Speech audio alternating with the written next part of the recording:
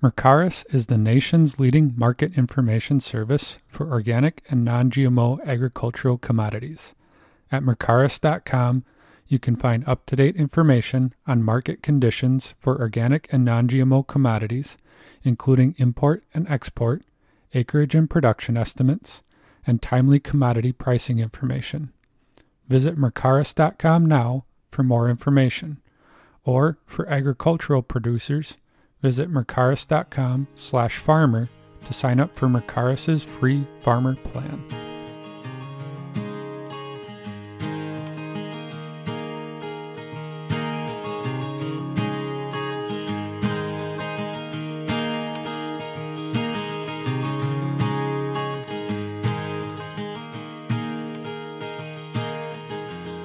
This is Ryan Koory, the Director of Economics here at Mercaris, bringing you your August update to the U.S. Organic Market Outlook. Talking about this point in August, one of the big stories that we've seen in terms of acreage and production has really been what's going on in Iowa. Iowa is a pretty substantial part of the U.S. organic picture. They produce they contain somewhere around 10 to 11% of organic farm acres for organic corn production, at least. And with the drought setting in earlier this year and then the massive derecho storm that came through around the midpoint of the month, really what we've seen is two incidents that run a risk of cutting into that production outlook. And so what we tried to do earlier this month is take a look at, okay, where are those organic acres in Iowa located, and how much are they exposed to these two major phenomena? Talking about the first one, the drought, it's a fairly substantial issue for the operations that are located in western Iowa, but the reality is the majority of organic acres in Iowa are not in the western part of the state. They're largely eastern and northeastern and southeastern. We estimate that only about 4% of organic farms that grow organic corn and organic soybeans in Iowa, only about 4% of those are actually located in the areas with the worst of the drought conditions. And so, by and large, we're not expecting to see much impact on organic corn production as a result of that.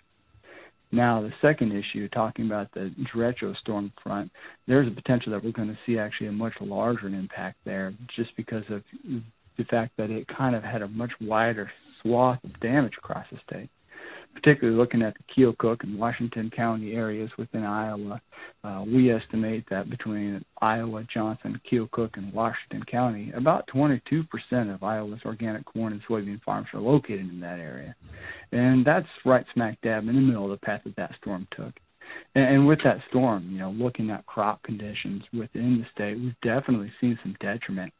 The week ending August 16th, the crop condition within Iowa had plummeted down to 59% good to excellent. If you look at the week ending August 2nd, we were sitting at 73%. So we definitely know across the state we've seen a lot of damage to the crop, and we definitely know that we have some producers who are located right within that region. So looking at the overall picture, there's definitely appears to be the risk to have some reduction in, potentially harvested acres and yield as a result of that storm coming through. Now, Ryan, with that Iowa weather potentially impacting the organic corn crop, we did talk last month about a few other regions that were dealing with some drought issues. And I've also noticed that Pennsylvania and Ohio and a few other regions are dealing with some onset of drought. How do you see that impacting the organic corn crop at this time? Yeah, looking at Pennsylvania and Ohio, they're both sitting lower than they were last year in terms of the percentage of crop rated good to excellent. Pennsylvania specifically looks like it's been hit pretty hard by the dry conditions. As of that week ending August 16th, the USDA had Pennsylvania corn crop rated as 47% good to excellent, which is down from 73% at this point down from 73% for the 5-year average for this point in the year. In Ohio, too, we're seeing, that rating is lower, 47%, though not quite as far from the 5-year average, 52% for the state. But both across those, we see some of those drought conditions persist, even though some of our Midwestern states that are a little bit farther to the west, Illinois, Indiana, that we've talked about seeing some dry conditions there, they've been catching some bouts of rain that have definitely helped ameliorate some of the issues we saw earlier. But the farther east you get into, like we were talking about, Pennsylvania and Ohio, they're definitely looking like they're struggling. And the same kind of persists for Texas, too. Texas is also sitting at that 47% good to excellent rating, which if we look at where Texas was last year, we were sitting at about 54% good to excellent.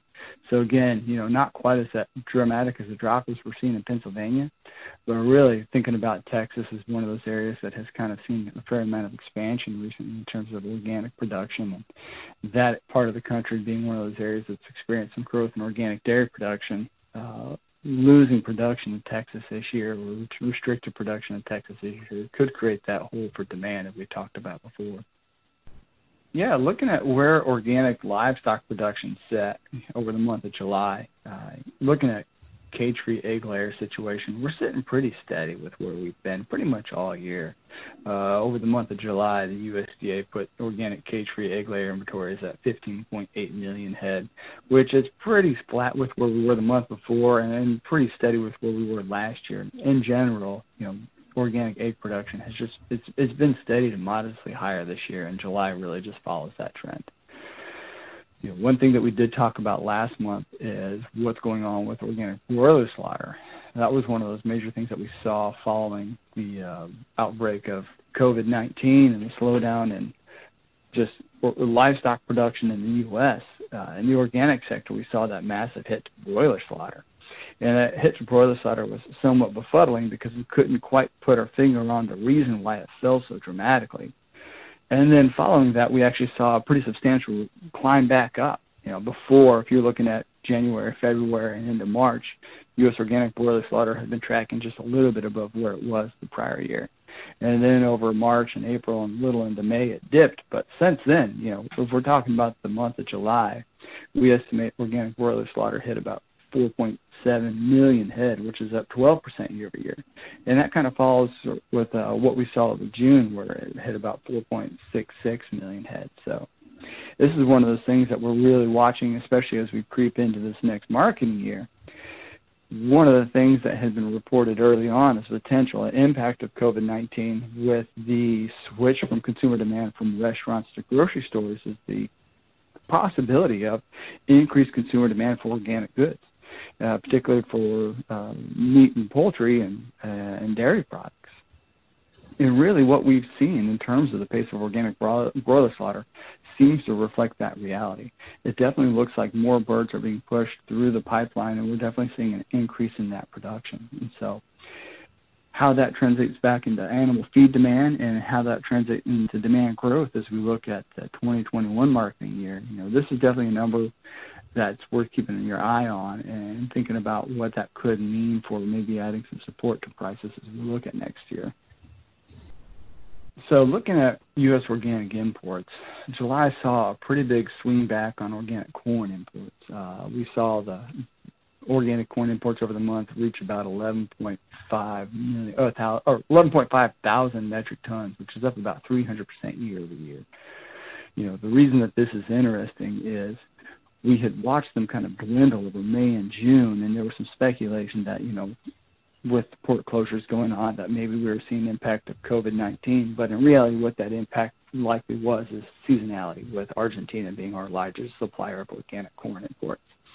And pretty well as expected, as we're starting to see Q3 come in and we're starting to see the end of this marketing year, it's following the seasonal trend where they're picking up.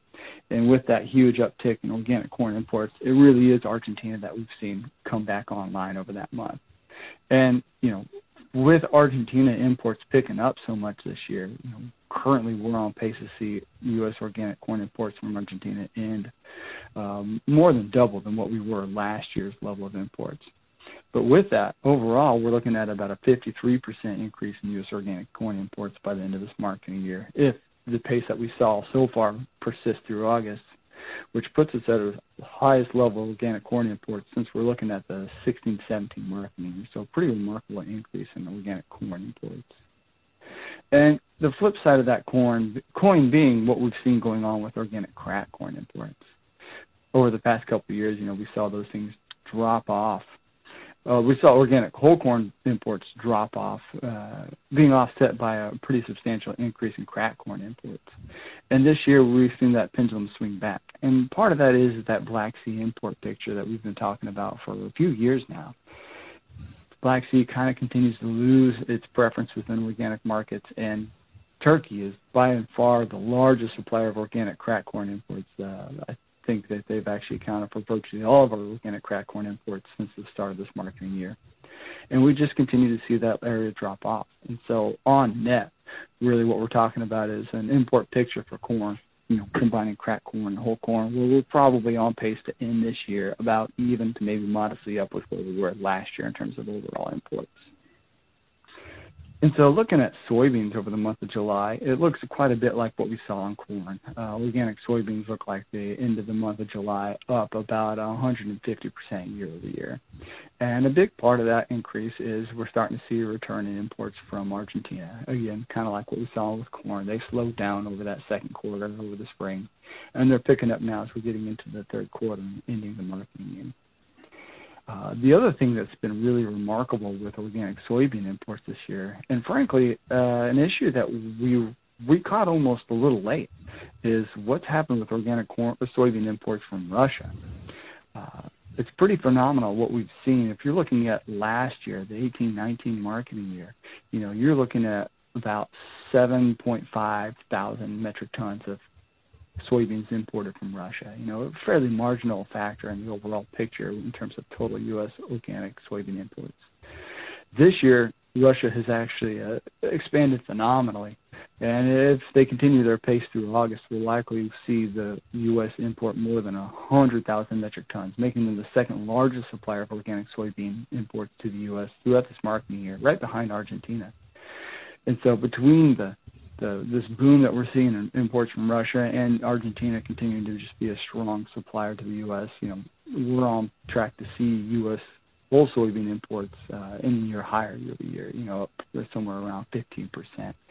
And if you look at the other half of that situation, what's going on with soybean meal imports, something we had talked about before is the issues that we saw going on with imports from India. With India being the largest supplier of organic soybean meal to the U.S., they were having some substantial port issues and export issues following the outbreak of COVID. And last month we talked about how we're starting to see those things resolved. And once we had final July import numbers in, boy, did they look like they resolved. We estimate that U.S. imports of soybean meal from India reached close to 30,000 metric tons over the month of July, which is up about 9% from where we were last year and nearly double what we imported over the month of June. And with that, one of the things that we're watching is that ratchet up. Is that partially catch up, or is that an indicator of what we're going to see over August? Either way, though, it definitely it means that we're starting to see India answer back faster than what we had expected. We really didn't expect to see imports from that country take off until we got into August. And so that's adding to that supply picture at the tail end of this marketing year. Now back to the Russia situation, where that's that dramatic increase in imports coming from Russia. I assume that's coming through the Black Sea region. So two parts of that question for you would be, do you see the trend continuing of imports coming from Russia? And then the second question that you touched on earlier is with that Black Sea region having some concerns over the integrity of the grain that is coming out of that area and its organic integrity. I know the USDA has ratcheted up quite a bit on the oversight of imported grains, but do you see that impacting Russia imports as well?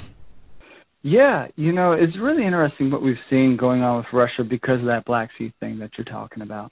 And what I find most fascinating about it is, the first month that we really saw this dramatic increase in soybean imports from Russia was August of last year, which is interesting because over that month, the U.S. imported about 5,000 metric tons, which we imported 7,500 over the entire marketing year. So the vast majority of what we imported that whole marketing year came in August. And then that pace has just kind of kept up throughout this whole year. What I find interesting about that is if you rewind to May of last year, and it was about that time that the NOP started revoking some organic certifications from some of the operations in the Black Sea region, particularly through some of the certifying agencies over there that were doing it through equivalency agreements. And following those closures, we've kind of seen the emergence of other Black Sea markets as the primary source of these imports. So, the question is, how much of this is due to the fact of increased transparency in terms of where they're coming from, or this is switched and where it's being sourced from, or, what undisclosed bundle of impacts has really led to Russia emerging as such a substantial supplier of organic soybeans this year. Now, in terms of what that means for increased clarity and increased regulations from the NOP, as we talked about last month, the NOP and the USDA in general are in the process of pushing forth an expansion in terms of their ability to regulate and monitor organic imports and the packaging of organic commodities within the U.S. One of those things being requiring, import certifications for specific organic import certifications that have a heightened level of detail. And in addition to that, increased information recording about the actual operations that are certified organic overseas, so that the USDA is able to do mass balance calculations and understand just what that supply picture looks like, so they can better understand what imports should be looking like. With all of that said, what does that mean for the trend for Russia going into this next year? Boy, that's the million-dollar question, If we see this momentum like this continue and carry into this next marketing year, you could see Russia emerge as the largest supplier of organic soybeans to the U.S. within basically the span of a marketing year, going from a marginal factor to the largest. I mean, they went from a marginal factor to the second largest just this year. Flip side of that being, if this does, the enhanced certification protocols and enhanced regulations do lead to a further reduction in imports from the Black Sea region, which we have seen in general, then perhaps not. But this is definitely one of those factors that, watching the supply bounce in the U.S. and watching the factors that are coming in and impacting prices, we're definitely going to be keeping a very close eye on as we move to this next marketing year. So wrapping up with an outlook of prices over this past month, for the 2-week period ending August 15th, the Mercaris Market Price Survey recorded the U.S. delivered organic feed corn price at about $8.82 per bushel, up about 90 cents per bushel from the middle part of July. And really what we're seeing here is a continuation of that strength that we saw building last month, I think, as we're hitting the end of this marketing year. And we're coming out of it period now, but essentially for the past 2 months, the pace of organic corn imports has slowed. I think prices are starting to reflect a market that's beginning to tighten and beginning to leave that long position that's kind of been a wet blanket over prices essentially since last harvest. Following corn, organic feed wheat prices in the U.S. also saw some increase over the past month. The month of July ended at about $9 per bushel delivered for U.S. organic feed grade wheat, and that's up about $1.28 from the start of the month. So again, following that pricing trend set by corn of higher prices. And then looking at soybeans, we saw soybeans over the 2-week period ending August 15th average about $20 per bushel, which is up about 75 cents per bushel from the midpoint of July. But if you kind of look at where soybeans have ranged, essentially since last December, essentially this whole calendar year, we've seen soybeans bounce back and forth between $19 and $21 per bushel. So where we're seeing prices now is pretty much in line with where they've been coasting since we got through last year's harvest. So with the organic corn swinging back the other way over the last couple of months, in this report we've heard about weather impacting the corn crop here in the U.S., and then meanwhile we're seeing elevated imported corn numbers. So are those two balancing each other out, and what's your outlook as we start thinking about harvest time coming up here soon? Yeah, so I kind of harkening back to what we saw last year, to be completely honest. One of the things that we saw last year and we all felt was the impact of weather. We had an exceptionally challenging planting season, and then even the growing season wasn't great for a lot of folks, and then harvest was a huge challenge. And with all of that, there was expectation going into last year's harvest that you would see an organic corn market in the U.S. tighten up due to production issues. And the reality was quite the opposite. What we had was an unexpected growth in the industry. And the growth is always a great thing when you're talking about organics, even though it can lead to lower prices. But we just saw a lot more organic farmers, or organic people transition to organic production, a huge increase in the number of organic farmers that added a lot more supply than we thought we were going to see when we were looking at weathering acres ahead of harvest. And that put us in this long position that I was talking about before that's just kind of depressed prices really since last harvest. Now, if we look at what we're looking at for acres and what we're looking at for yield and what we're looking at for U.S. supply right now, overall acres look like they're going to be up a little bit, not a huge amount, but a little bit.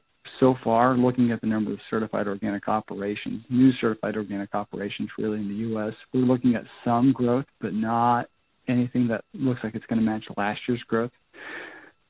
And then looking at the yield side, we've got some places that look like they're having challenges. We talked about Ohio. We talked about Pennsylvania. There's a potential for Iowa to have some challenges. But you get outside of that, large portions of the U.S. are going to have great crops. So it really is that supply picture.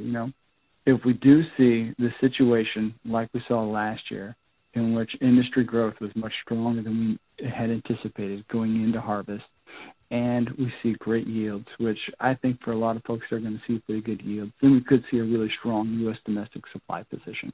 And with that, we could see lower prices, kind of regardless of what goes on with imports. On the flip side, if it does look like it does now, and industry growth is not quite as robust as what we saw last year, and we do see these production issues tighten up supply just a little bit, even if not, pushing yields lower than where they were last year, but just not as high as they may have been otherwise, that could help add a little bit of support. And then we start to really kind of worry about what that import picture looks like. If we'll see, imports from Argentina continue to escalate, if cracked corn imports from Turkey will kick back up and really start to come into the market. And so then there's the risk of some lower prices there. But really, I think right now what we're going to be watching as we get ready to get into harvest is, just how many new organic farms do we have this year? And, just how good are yields in these grape producing areas, and just how much damage have we seen in areas like Iowa and Pennsylvania. So it's a little too early to call the game on what harvest prices are going to look like. I think there's room for them to kind of go either direction. But, to leave it on a cliffhanger, it's something that we're going to be acutely watching as we get into harvest. Definitely. And like you said, a lot of this is looking at last year. Sometimes we get it right, sometimes we get it a little wrong, but certainly something that next month that we'll be coming back with more updated numbers and a better view of how things are looking as farmers start thinking about harvesting crops. And really appreciate you taking the time today, Ryan, and we'll be back next month and have a report then. Absolutely. Pleasure talking to you, Brian. Thank you.